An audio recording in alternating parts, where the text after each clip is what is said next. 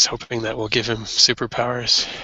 Today's meeting is brought to you from sunny San Diego without the protection of the clouds.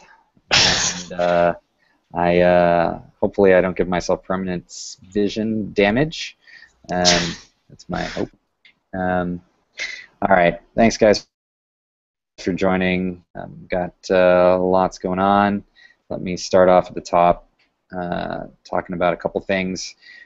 We have had many people mentioning the neurokernel project in the same breath as the OpenWorm project. Plus, Poreg and myself actually got to meet Oral Lazar, who is the current person coordinating it and speaking about it. So we decided to reach out and actually bring these two communities together for a chat and a discussion. That's going to be set up as a hangout on the 29th of October. It is on the official OpenWorm calendar. Anybody's welcome to join. If you need more references to that, I think we'll create the official Google Plus event if it's not already created, so that folks can join, and we will do it as a public hangout, so that folks who can't join will be able to see it. And just generally, yeah, start building some community around these two things. I think they have some interesting things that are complementary. Oral had a lot of nice things to say about us as well in OpenWorm, so I think it's a really nice opportunity for us to figure out how to build community and join forces and whatnot. I think they're really two awesome complementary approaches. So look forward to that. I think I updated on this last time. It was just sort of hot off the press, but we actually put it out on social media in the last 2 weeks about the Perspectives article, the proofs. So that there's just a provisional PDF up now that everybody can read, but the proofs are making their way through as well. It's still accepted, but it's just formatting that they're working on now. So that'll be out, and there'll be a nicely printable PDF that will come out. Also, Andre and Sergey put the finishing touches on the SPH paper in the LaTeX form, and we are having one more conversation about if we actually want to send it to the journal we targeted or send it to a different journal with potentially different impact factor. So that is also something that we're doing. And then we've also been having additional conversations about this modeling decision-making circuit issue. Several updates are kind of coming in around that. I'll let Poreg talk about his part, but things related to sort of gap junctions being implemented is relevant to this. We've also had some folks that are helping us look a little bit more closely at the connectome as we've had it given to us, and finding some inconsistencies between a few different versions of the connectome. It's actually very helpful. Things you notice once you start really going in and crossing all the T's and dotting all the I's to make like a little simple circuit. So I see that things related to sort of social are working their way as well into the C302, but that's just something that I've been involved in here in pushing that forward. And then we are going to have some folks meeting up before we meet again, I guess, in London at UCL. I have not actually been the main person coordinating this. I leave that to Giovanni and Poreg, who have been really doing an awesome job putting that together. I think I'm not sure if Giovanni's going to stop by and provide an update on that later today, but if not, maybe Poreg can say some things about it as well. But that's kind of an exciting thing. We will be having some public events in London that are associated with that. So if you're watching and you want to know how to kind of hang out, if you're going to be in the London area in the 4th to 6th time frame, I think probably closer to the end will be more of sort of the most sort of public and open. You should come by, get some drinks. We'll be posting all this on social media. But I think there's going to be quite a few folks in the London area who might be interested. So we're going to get some sense of that here coming up real soon. So I'm really excited for that event and kind of continue to grow the community. Okay, so I will now be quiet. I always have too much to say. We'll skip over Giovanni. Yes, go ahead. You want to speak? Do you have any update on Pi OpenWorm and how? I don't. The last 2 weeks, no. The last 2 weeks have been. I can tell you. Well, I can tell you my. Here. I can can tell you that I have not done any development on it in the last 2 weeks. I know that Mark Watts, who has been the student on it, does have to turn his attention to other things. Issues were updated, I think, 3 weeks ago, or possibly 4 weeks ago, to kind of explain the current state of things. It's still not ready for release to master. It is one of the things that I'm looking forward to having an opportunity to push on when we are together. In terms of like hacking time, this will be the first thing that I'm hacking on to make it to go forward. I am viewing it as my responsibility to push it to master, so I'm taking that on myself. So I blame no one else but me. Mark did a fine job. We just need to make sure with the rest of the project, and that's my responsibility. So yeah, I just haven't been able to turn my attention to moving it, but it is still on my queue. It is not in any way forgotten, but I still wouldn't recommend folks use alpha. We drilled in a little bit further with some additional tests. Wanted to raise the bar for the standard of the tests that were involved with the suite. Found some things about the way that the RDF graph was built that we wanted to fix. It's just sort of opened up a couple more loops that we realized we want to close down, and so just to make sure that that's all ready to go, I do need to devote a bit more time to it. I am hoping that the closing of this can be done in the course of sort of hack time, that we all get together in, and I think that also broadening the pie, so broadening the folks who can see it. I want to demo what's there in alpha actually. To folks, in London. I think it'll be helpful that other people see more of it. Happy to go over with you, Porig, so that you can see more about it too, so you kind of understand a bit better about where it is. But yeah, I haven't been able to yet get it sanitized. I just want to make sure that we turn it over. It's not going to start breaking things, and then people are going to. It's going to be worse than what's there now. So it is in many ways, it adds many new features, but as with anything where you're adding a lot, there's a few things that still need to be kind of polished up so that everything is cohesive. So that is where it is. Yeah, thanks for asking on it. I hadn't updated because I haven't pushed it forward, but we will get it out. It will happen. Great. We've got Andre joining. Yep. Okay. Thank you for keeping me honest about that. All right, so let's skip over Giovanni's update for now, and yeah, actually, guess that you're the next one, Porig, on your stuff. Okay, so main thing I've been working on is some more updates for gap junctions. So again, the issue with these is that they're an experimental branch of JLMs, and then there's a bunch of other experimental branches for NeurML, which have minor modifications, but the core functionality of allowing specification of a gap junction or an electrical connection between two given cells, where it listens for the membrane potential on each end and puts a current into the opposing cell based on conductance and the difference in membrane potential. So that mechanism is now present in LENS, present in NeurML, so that you can create an element gap junction, give it a conductance, and then create an electrical connection between two specific points. But the process of getting all of that functionality drilled down into the development version, which is the kind of preferred target version of NeurML and LENS, is just taking a little bit longer because there's basically been 6 months of changes, independent changes on Robert's branch, well actually there are changes in my branch and parallel changes in Robert's, which we just have to hammer together to make sure that everything in LENS works, and when we bring it in, everything will work for the rest of the NeurML networks.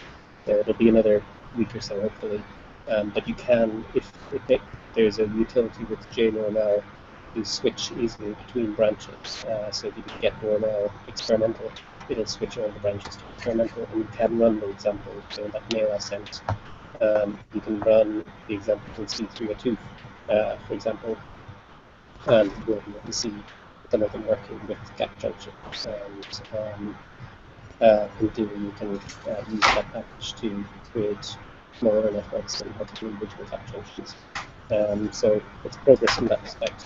One other small thing I've been doing over the last few days is expanding C302 So at the moment it has only neurons, but there are obviously about 95, 96 muscle cells as well, and we know the connections between the neurons and the muscle cells.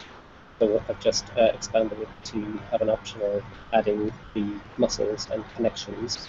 So now within the same framework you can create the cells, the muscles, and there's also this initial parameter. So I've updated the parameters from parameters A, which was just integrating fire cells, parameters B, which is integrating fire cells, gap junctions, and also this internal property called just called activity, which varies between 0 and 1 in individual cells.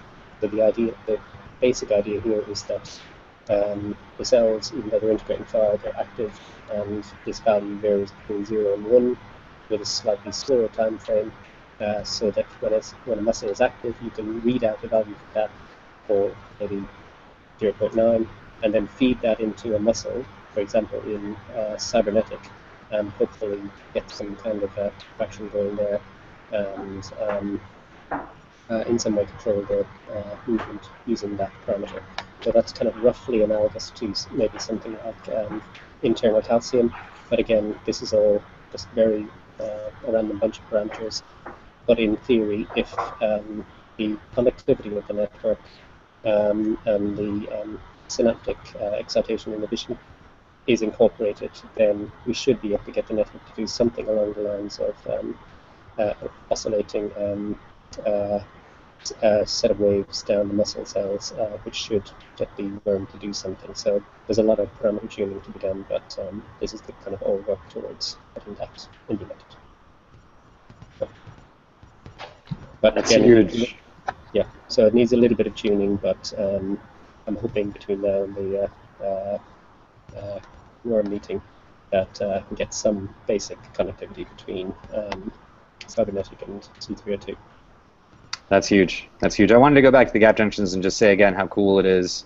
The way this worked basically is that a couple different folks came in from outside, not knowing about NeuroML, not knowing about LEMS, not really knowing about anything. Just volunteers came in. I'm talking about Ari Richmond and Abdullah Rashid, and they were like, "Hey, let's do some project." And then they wanted to get into social behaviors that cause us to look in the dig through the connectome, pull out this circuit. We looked at the circuit. We were like, "Hey, this circuit really relies a lot on gap junctions." That then triggered a conversation with with Porig for us to expand that. That then triggered I think Porig and Robert and the LEMS team to really get step up the support for gap junctions, and now we have it. And it's like, I don't know. I think this is just another one of those awesome open science stories where really our progress is being driven by volunteer desires and volunteer efforts, and now we can now close that loop and get back to those folks and keep pushing that forward. So I just think it's another case where things are really going well, and I just thank you very much again, Porig, for that. And of course the cybernetic stuff is also really exciting, but I just also wanted to put another highlight on that. So thank you for that. Okay, great. So now I think next updates come from the movement validation team. Michael, do you want to give us that? Sure. Okay. So there's been quite a bit of stuff going on with movement validation these days. In particular, we have Chris Barnes, who is from the Schaefer Lab itself, which is, of course, the place where we originally got our code. And he's just joined the Schaefer Lab. So anyway, he's interested in working on the project. And in fact, he's already made a couple of contributions with respect to the computer vision piece. He's expressed interest in working on that part of the project. And in fact, we met with him on the 13th, so about 8 days ago now, I guess, and 9 days ago, and we were sort of debating whether we want to start from scratch with the computer vision code that translates the videos of the worms to a segmented HDF5 data file, or whether we want to use the existing code that the Schaefer Lab wrote. And we basically concluded that there were a sufficient number of heuristics that have built into the code that it was probably worth trying to do the port. and not try to start from scratch. So Chris is taking that task on, and in fact, if you remember, there was another person, Aaron Lang from Australia, and he was working briefly on the computer vision piece also in the summer, and now he's reached out again and said that he's interested in continuing to work now that he's back from his semester of school, I guess, and so he'll hopefully work with Chris Barnes on that. I kind of pointed them to each other. So that piece seems to be having some momentum on it. And as for the rest, we still haven't finished translating the statistics code, and that's on me. I've committed to doing that, and I'm sort of maybe 70% done at this point. So I'm working on that. The goal is to completely finish the port of the statistics code by the conference, so that I can demo that. So that's being worked on, and Jim is continuing to clean up the features code, making those kinds of edits and contributions there. If he were here, I'm sure he'd have a lot more details to offer. I'm sorry I don't have every specific detail of what he's working on, but I know that he's working on the features and making them completely line up with what the Schaefer Lab code is calculating. So that's really what's happening with movement validation.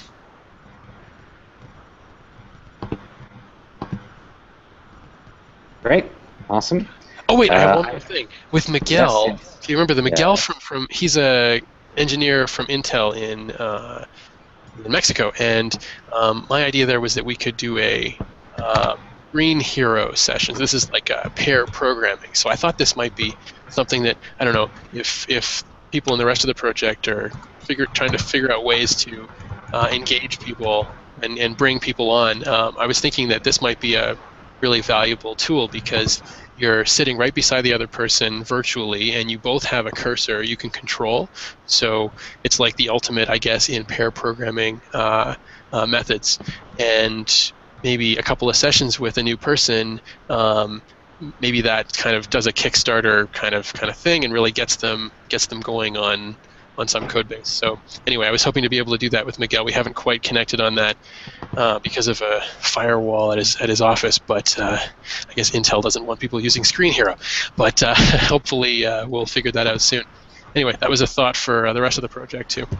I have heard of that, and but I've never used it or seen it used, and it would be doubly valuable if you were to do that as an experiment and report back to us how it went, because I could see something like that potentially, yeah, being a really important collaboration tool to kind of get folks past the confusion of what's going on. Exactly, yeah. And maybe even as an ongoing thing as well. I mean, I know that a lot of offices these days, a lot of companies are pushing the pair programming paradigm. Yeah, that'd be great. Okay. Alrighty. So then, I actually did want to give two more updates. Sorry that I forgot to give at the beginning. One is that this last week I presented OpenWorm at a forum on open science in computational neuroscience, and at ASU. The slides are in the presentation folder. For some reason, I seem to have lost edit access on the document, or I would paste them in. I will paste them in as soon as I can retrieve that. I don't know why. I think I'm signed in on a different account or something. But the slides are open as well, and this is just another opportunity for me to say that, like, the way I do presentations for this project is that I create slides, I make them open. Well, usually I try in advance, but in reality, I'm making the presentation right up until I give it. But then the slides are there, and they're a public resource, and sometimes I even tweet the slides so folks can see them. But I want everyone, on the project as well to have a look at the slides and just give me feedback if you would like me to represent anything differently or better. I'm trying hard to provide credit and attribution to everybody's work in there. I might overlook something at some point. Please do not in any way, if you think that I'm slighting you by not including your name or something in any of my slides, please do not hesitate to drop me a polite email and suggest that I should change something, because I would be happy to do that. In some places, I have started to replace credit to the to our perspectives paper that just came out, which of course has many of us as authors, but not everybody's authors. So in some way, just because I think it's good to encourage the academic, when I give talks to the academic community, to encourage them to cite an actual academic article, because then that raises our citation count, and that's good for the project in general. So there's a new thing there where I've started to just like put that as like attribution on some slides. But these slides, there's no reason I can add a whole list of names anywhere, and I'm in no way opposed to that. So looks like Rick Gherkin presented there too. I'm just looking at the agenda here. Yes, Rick did present there as well, which is also why I had a chance to connect with him. So anyway, I'm going to get myself in the document during the next update here and post those. But those are available. They are in the public Google Drive as well, and anybody can link and see all the presentations that I give on OpenWorm go into there. And anybody's also welcome to reuse any of those slides if anybody ever wants to talk about OpenWorm on some other context. So, okay, just FYI on that. The other update that I have relates to the Academy, which is which I wanted to say a thank you to Balash. Well, also Porig. I don't know if I said that last time, but both Porig and Balash now have given guest lectures. Porig on NeurML and Balash on his sort of worm behavior work and as a PhD candidate, which to some extent slightly introduced the worm behavior thing, the movement validation thing as well for the students. So thank you to both of you for taking the time out to do that as well on in kind of the evening on a GMT time. And I just gave the 11th out of 12 lectures yesterday. And I will give the last one, it was scheduled to be next Tuesday, but I'm actually going to be away, so we're finding a new time for the final lecture. But that will be completed, I guess, just before we have our London session, and that will check the box and complete one of the things we promised for our Kickstarter, which is nice that that's finally moved on. And then in terms of everybody else getting to see that content after the final lecture is done, and we're there's also a lag with all the spectator content because we were like editing the live content because some of it's just kind of like a waste of people's time if you're not like physically, if you're not virtually in the Hangout where it's being given. But all that content's getting edited so that it's kind of like made for everybody, and I'll turn over all that content as well to the core contributors so that everybody can see it. I've already given some early access to Porig and Michael, so they've been able to have a look. Yeah, so anyway, I'm pretty happy with the way that the course has turned out. Miguel, who Michael mentioned, has been kind of the most active student on there, and hopefully we can convince him to continue making contributions and sharing his thoughts with us after the course is over. And the other students are also excellent. So okay, I just wanted to give those two updates before we moved on. So. Great. Let's see. Next on our list is Geppetto update. Matteo. Hello. Okay. So I will start with some things that I was working on and trying to update. So one thing was the update to the latest version of NeurML, which is actually what's in the development branch. It's causing some headaches just because there's new features that are being used in that bundle, and they're just causing some problems while integrating. For Porig, the toString that is now happening during the sources generation. That wasn't there in the past release, and it requires some additional dependency that is not that easy to bring in. And what string? You have in the generate source of the Maven com file where there is one parameter. I don't want to get into the details, but there is one parameter which is injecting plugin. Which is the NeurML one, and then below that was added a toString one, which adds generation of the toString method to each one of the generated NeurML class. That doesn't come for free. That comes with the burden of having a dependency that it's not explicit, and trying to for everything to figure out that that's a dependency that exists and that needs to be used, and where to find it is taking me some time. But I'm working on that and on the JLAM and updating JLAMs itself. So JLAMs, it's basically the API merged branch that that Pori created. But all of this to say that basically there are some new features that are appearing in both NeurML and JLAMs. And in order to use them in Geppetto, basically we need to start updating the libraries. That's where this is really coming from. It's not yet about the experimental version for the gap junctions, because that is not yet stable. But eventually, the same thing will have to happen again to bring that stuff in. Just as this is not fully working yet, because I am not.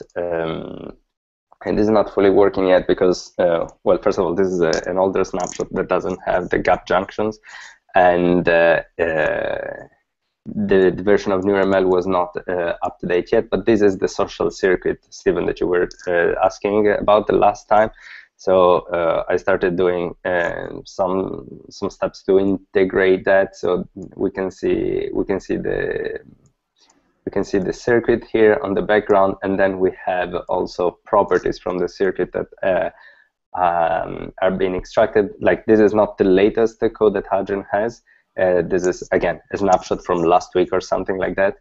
But it's very cool that we're turning this stuff around now much faster. I mean, we went from, I think, to get C302 in, I think it took a couple months. Now to get this one in, basically, we just like the only reason why it wasn't instantaneous is that there are some features that are used by these that are in the newer version of NeurML and JLAMs. Otherwise, it would be as simple as just like opening a new file, and that's what it will be in the future. But obviously, when new stuff is added, you have to update the code. And is this one out on live yet? Is this one out on where folks can play with it yet? No. This is not, because it requires the updated NeurML libraries that I'm currently working on. Okay.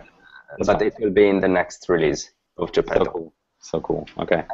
And you can see also that there are there is stuff extracted from the NeurML model that is now starting to be visible. Again, this is not the latest, but we can see, for instance, the synapses that are declared, and you can see the different populations for the different neurons. Again, this stuff is now moved where it should be, which is down here. Again, this is an older snapshot, but just to give an idea, you see the parameters for the integrate and fire cell that that Porig is using, and you see the parameters for each one of them.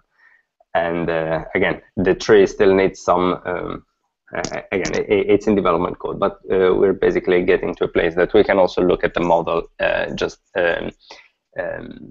from the browser, basically, and we can see what is there.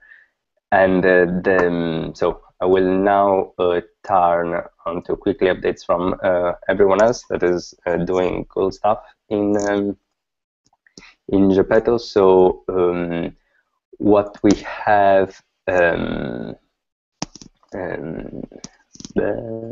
okay. So what we have is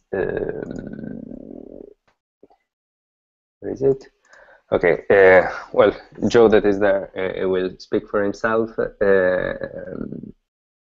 Jesus is working on adding, so the infrastructure for having connections in Geppetto is already there, and now is adding functionality to visualize the connection and being able to navigate them from the browser. That is going to be very cool. So we'll be able to navigate how the different neurons are connected to each other. So what are the inputs, what are the outputs, etc., etc. Adrian is basically working on like finishing up with the NeurML population, and also working on the extractions of the connections. And I met with him earlier today. Very cool things. It's coming up nicely. The Matt that helped me with the release this month for Geppetto released the version 0.1.8, and so that is what is running now on live.geppetto.org. There is release notes. like the release still has to be made official, but it's already there basically. So if people want to have a peek preview, just go to live.geppetto.org or look at the master branch for the different repositories. The other work that is happening from Matt is like all the work with the worm sim and basically having the separate components between the worm sim front end and Geppetto, and also working on a development instance where basically the worm sim is can be tested, and where we do actually have a running instance of worm sim that is being updated as development advances. Boris is working on the connectivity widget at the Geppetto meeting. He's shown us something very cool, although it's still independent from Geppetto, but it's a standalone prototype of what kind of visualization we can have for the different networks. And he had something for this social circuit for the C elegans, and he also had something for the C302.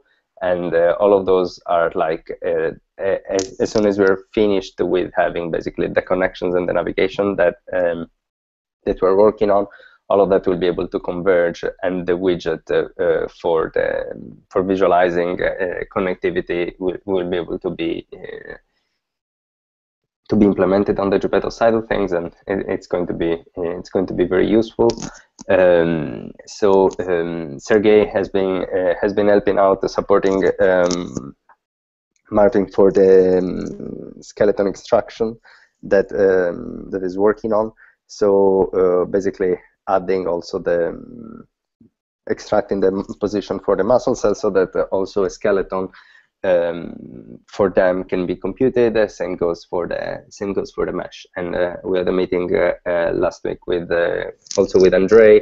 We were talking to Martin, trying to answer all of these questions in terms of how the simulation was working from a geometrical point of view and a physical point of view. And Andre and Sergey were very helpful trying to get those answers. So that also moved forward. I think still undergoing the effort from Michael to extract the stuff from the for the basically requirements for the movement validation stuff. Then Krunikin is now working on adding the muscle cell model to Geppetto, and basically that's the new RML muscle cell model that like started being created a long time ago, that recently Rainer and Poreg have worked on. And also that's another reason why I'm doing the update of the LAMS and URML stuff, just because there is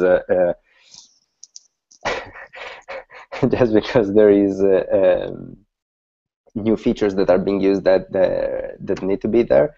But and he has also found some other problems. He has fixed some of them, but it's progressing, and it's also going to be nice because it's this other aspect that we were not yet representing in Geppetto, and that is a prerequisite for then starting to work on the integration between that muscle cell model and then the SPH model that we will be taking from cybernetic.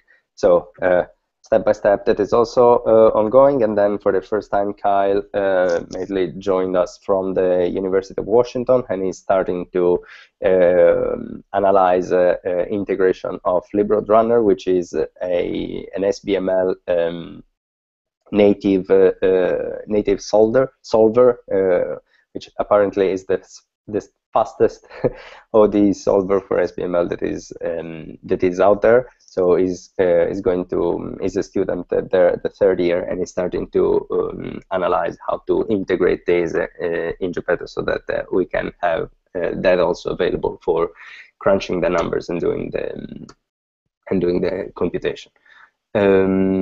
So we are in sprint 37, and we'll be at it for the next 2 weeks. So I expect that the next OpenWorm meeting we should have something cool to show in terms of the visualization for the networks. But that's all for now.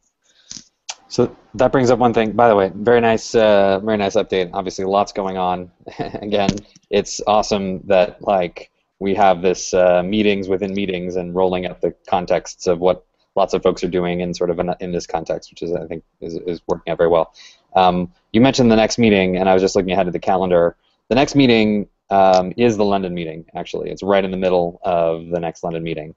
So just FYI, everybody, I'm just going to hit the cancel button on the calendar event, but understand why that's happening. It's because we won't be meeting here in this hangout. We'll be doing it in person for all of us who are going to be getting together. So, FYI on that. Okay, great. Yes, and that would be a nice target, like for the hacking session, like getting C302 social to work and run. Yes. To work and run in Geppetto. Hopefully, I mailed Dan Kronikin, that is now working on the muscle cell model, because he just moved to Cambridge from St. Petersburg. Awesome. So he will see if he can take a day off, but that would be nice. If we could also work with him in parallel, making sure that by the end of the retreat that we have C302 social, the muscle cell working, and that would be, and like, if we had the gap junctions working in Geppetto for C302, that would be really, like, we couldn't ask for more. So I'm sure we are all very motivated to get there. Definitely. Cool. All right. Good stuff. Looks like next on the agenda is Andre.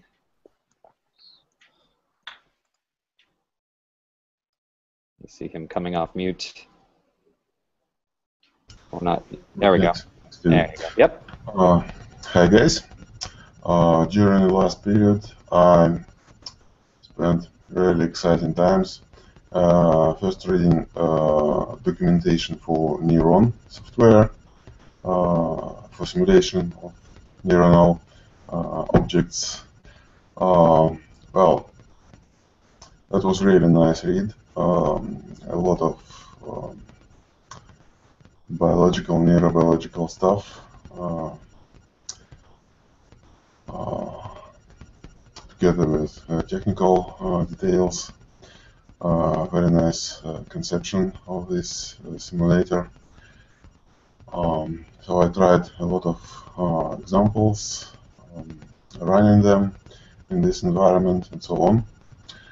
I think you remember the document which I shared previous meeting about, I put it in the chat, a lot of various parameters describing neurons, connections,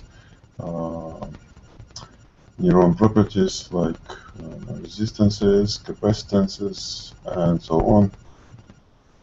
I made some calculations for a specific case of C. elegans neurons. So now I have tried experimenting with my own examples using these parameters to try to simulate at least few C. elegans neurons. I have chosen one long dendrite, about 1 millimeter long, to check the possibility of signal to propagate for such distance. So I have simulated two different neurons. I have found a way to make one chemical synapse between them and one electric junction using these specific parameters which I have calculated for C. elegans. It was pretty nice to discover that the signal can really pass through this distance, reach the chemical synapse, pass through it, and excite the next postsynaptic neuron. So it really works. Now I have an experience of visualization, injecting currents,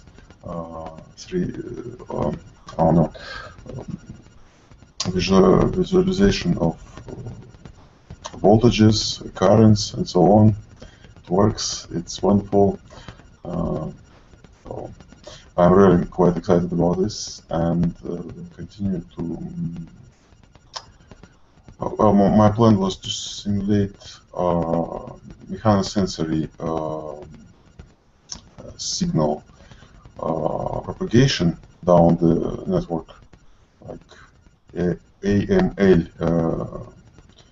neuron receives touch stimuli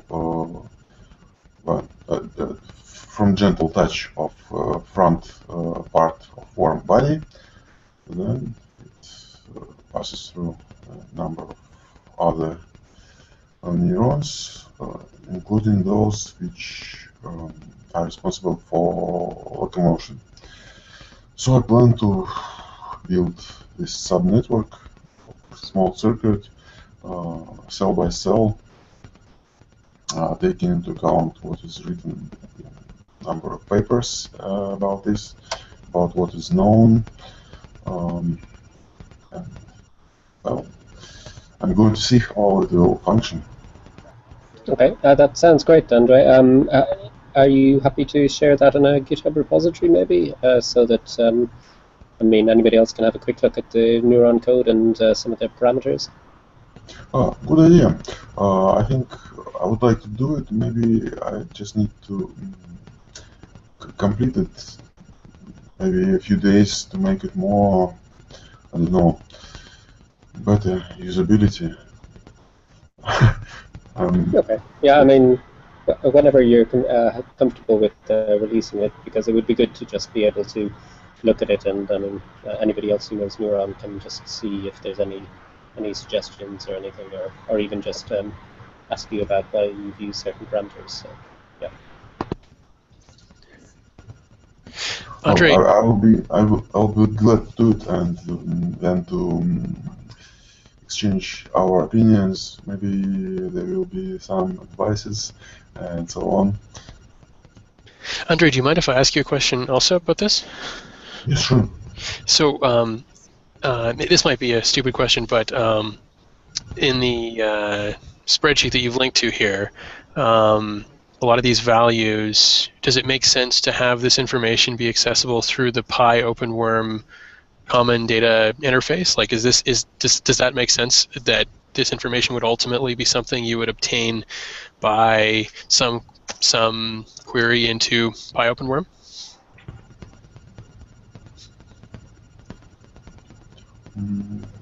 Sorry, I'm not sure that I correctly understand. I guess I'm saying that this information is, I guess, anatomical information, or parameter information about the C. elegans, and I'm just wondering if that's if ultimately the idea is, maybe this is a question for Stephen, I don't know, but ultimately is the idea to put this information in a state that it's available through the Pi OpenWorm common data access layer. Well, why not? I think it's a good idea if this can be used with a purpose. If this can be helpful for anybody, I will be glad. Makes sense. Okay. So yeah, let me sort of speak to this. I think Andre's purpose in collecting this and my purpose in creating Pi OpenWorm are somewhat different purposes. The answer is still yes, that this should go in there. But the reason that it's not like Andre's first priority is that Andre's first priority is making a model from this information, and that's all well and good. And really, what Andre should have been able to do is not to have to dig this up himself, but actually to have gotten it out of Pi OpenWorm to begin with. But it isn't in there yet. It will be now that we have this, and we go just a little bit further to make the framework able to do this. But exactly the same way that he's got facts here that are cited, now we have the capability to do that in the alpha branch of Pi OpenWorm, so that additionally other modelers are going to be able to benefit from the fact that he's done this research. So I would say, at this point, it's not really yet Andre's responsibility to put this back in, because anyway, Pi OpenWorm is still just kind of in a state of becoming, so it can really accept this. But yes, ultimately that should be there. So kind of like there's the modeler purpose that he has, and then my purpose is kind of more this librarian purpose, which speaks to kind of a bigger effort to make sure that we can generate models on the basis of changing these numbers and these parameters. So so this, I think the thing here is just to make sure that we've definitely flagged this spreadsheet as something that's going to be on the pipeline to go into PyOpenWorm as the next step. But we'll probably do that after we do this alpha to master release, just so that we don't tie those two things together and slow down PyOpenWorm coming out even more. But I think you're thinking exactly the right way in terms of integration across the project. So we definitely need to. We should actually let me just go make an issue right now, reminding myself that we should put that in there. Thank you for that. Yes, and sorry, Andre, not trying to say that this is where it should have gone in the first place. Just again, as Steven says, pointing to where hopefully ultimately all this good work will end up. So awesome.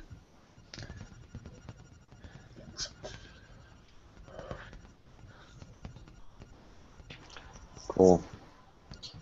Andre, do you want to say anything else about the manuscript that we've been working on? Well, we have, I think we can decide that we have finished the text and its preparation to the correct format. Now we're just discussing the journal to send, where to send it. I have sent you a letter with a number of journals from Elsevier with quite various names of these journals, all somehow related to biomechanics, fluid dynamics, simulation, biophysics, and so on. So we just need to, I think, to select one of them more maximally appropriate for this. Yep. So it is going to. So just one more comment on that. So this is going in, everybody, and I want everybody to be clear on the authorship on this. I think I've got my mind on this because we were just talking about this last week at the conference about attribution. So several of you have provided some comments about the paper, and if you've provided comments on the paper, you've been added to the acknowledgments section of the final text. When we have gone out and asked folks if folks want to be included as authors on this paper, like specifically folks like Mike Vella, for example, he has said that he's happy just to be acknowledged, and he feels that what he's contributed to the manuscript does not qualify him to be a co-author. I just want to say this out loud so everybody hears it. Just because the last paper, we sort of had a very broad authorship on the paper, also because it kind of represented the entire project as a whole, whereas this particular paper is just pretty much focusing on what Andre and Sergey have done with the PCI SPH engine. But I'm saying it now because just so that nobody's surprised when the authorship line comes out, that folks are being acknowledged but not added as authors. If you feel somehow strongly that you want to be added as a co-author, have a conversation with us about it, and let's talk about it. I think the general standard is that folks haven't gotten in and done a significant amount of writing, and so that's why we haven't added folks as co-authors. But I just don't want anybody to be upset after the fact. I think everybody's cool, but since we're just about to hit send basically on the paper, I just want to say it one more time so everybody can hear that. Okay. Cool. All right. So it looks like we're up for Giovanni, who has joined us. Hello, everyone. Sorry for joining late. I was engaged. So I'll just give my update. In terms of stuff related to actual work on code and things like that, the only thing I've been able to put time in the last couple of weeks was keep refining the WormSim use cases. WormSim is this worm in the browser project that spawned out of a Kickstarter success, and that document is on the agenda linked. Everybody should have access to that. Also, I put a link last time to the waffle board. All the issues that are tagged as WormSim are pretty much on the waffle board. So if anybody wants to follow development of that particular area, just filter the waffle board for WormSim, and there's a bunch of stuff that comes up. So that's pretty much about it in terms of the update about the worms. And there's a number of other things going on.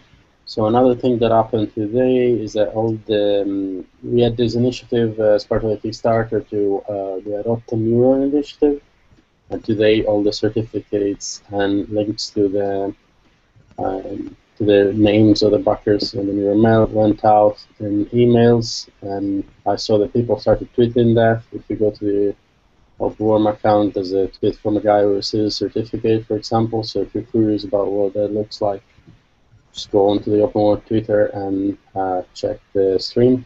We retweeted that from the OpenWorm account. So that's out. That's out. There's still I mean, there's going to be a follow-up on that as soon as the names of the backers, we can get them to show up in the C302 stuff. As soon as we do that, we can send a follow-up and say, hey, the metadata associated to the neuron you adopted is now showing up. So this is how you see it in the actual working software. And then when the worm sim goes out, that's going to be part of that too. Steven is sharing the certificate if you're curious what that looks like. That's what it looks like. Yeah. That's what it looks like when a happy contributor now knows that they own a given cell, or they've adopted it. Yeah. We still have loads of cells. I mean, I think we had around 100 neurons adopted, so then lives another 200 that maybe in the future we can think about some other cool initiative. We kind of brainstorming with Podrick and a bunch of emails. Maybe we can think of some other cool initiatives to find parents for the rest of the neurons who are orphaned. But yeah, so that's pretty much about it for that. The other big news, which we announced already last week, but it's not been posted to the social media yet, is the retreat, the OpenWorm retreat. It's the second time we meet in person, everybody in the project at once. And it's happening from the 4th to the 6th of November in London, UCL. Porrick is being very graceful and helping with the organization and being the local host at UCL. So thanks for that. There's an agenda that we drafted and it's linked to the notes. The attendance is by invitation. The first day is going to be like core members only, and then the rest of the meeting, so the following 2 days is going to be all the contributors, people who are kind of attracted to the project or have contributed in the past can join in by invitation. So if you're a contributor, you're automatically invited to those dates. And we will send out things in the social media to make it clear and make it more official. And this is all happening this week because it's 2 weeks to the retreat, and we're pretty much doing this stuff as we speak. The one thing to say, we did create a public event on Google Plus for the public presentation. That's gonna happen on the last day. So the last day is structured in a way that the first half of the day is just the same as the others when we do some hacking all together. But then the afternoon session, and this was proposed by Porrick and we implemented it. It's a very good suggestion. So there's gonna be a public presentation. I'm sharing my screen. A public presentation. Stephen's going to give, if he's able to do that, because we always assume that Stephen is giving the presentations. But yeah, so that's going to happen at 1 p.m. and it's going to be in a lecture hall, UCL. All the details are on the event itself. And if you expand, it also does a big description of the event. So we're going to aggressively push this on social media in the coming weeks to make aware as much people as you can. But yeah, so pretty much this the entire evening, the entire afternoon and evening of the 6th, we're gonna have this presentation right after lunch, and then after the presentation, there's gonna be a Q&A session. I think it's another 2 hours after that we have the room for. So we have the presentation, and then everybody's, it's a public presentation, so everybody is in London who's interested can drop in. And after that, there's going to be a freely kind of open discussion or questions, and all the members of the project are going to be there. So it's going to be just an interesting forum for people to discuss. And hopefully we get a bunch of C. elegans biologists and get a lot of that feedback that we are eager to get. And sometimes it's difficult to connect because it's cross-disciplinary. Sometimes it's hard to get their attention, but that's the perfect forum, I guess. And I believe Porridge is circulating that to a lot of those folks. Yeah, I mean, if you do know any specific labs in the London or even Cambridge, Oxford area that you want to particularly target, probably good to send them sooner rather than later, especially if they're outside. Are you reaching out to those folks in UCL, as you said in those emails we were exchanging? Sorry, what did you say? Are you reaching out to folks within UCL for it? I've sent it to a few general neuroscience and computer science / computational biology mailing lists, but not any specific labs yet. Okay. I think we have a check-in Friday morning to discuss some other stuff. Maybe we can coordinate on that. Yeah, there was the you remember Arantxa Barrios in UCL? We should reach out to her. Yeah. Cool. So yeah, that's very much everything from me. Exciting stuff. I'm looking forward to see everybody. And also something I didn't say is, and we didn't create a public event on Google Plus yet for that, but the night of the 5th of November, we're doing a kind of meetup with anybody who wants to join from the public in a pub. We still have to finally put a name on the location. We have a few options floating around. Hopefully by this week we have everything straightened out and we can advertise that too. But yeah, definitely keep it on your calendar in the London area or around the night of the 5th. There's going to be a meetup for drinks and things like that. And anybody, we did it last year and loads of people showed up. So maybe we can do it again. It's going to be a fun night. Yeah. So that's pretty much everything. Yeah. Don't come dressed like Guy Fawkes, or we'll get arrested. Well, it's And here I had my costume all packed. It's the 5th of November. Yeah. In London. Yeah, all right. Bombing the Parliament. We're gonna give it a new meeting. There's a bunch of stickers on Guy Fawkes masks and dress up like V or OpenWorm or something. Yeah. Cool. All right. Well, any other updates? No, that's all from me. That's all. Okay. Happily, the sun has moved behind a beam, and so I am now shrouded in shadow, where I was instead being burned by the sun. So, apologies if I'm a bit darker here. Okay. We seem to have gotten through folks fairly well today. I think we had a little bit less attendance than normal. Did anybody want to bring up anything for the general good of the order before we close?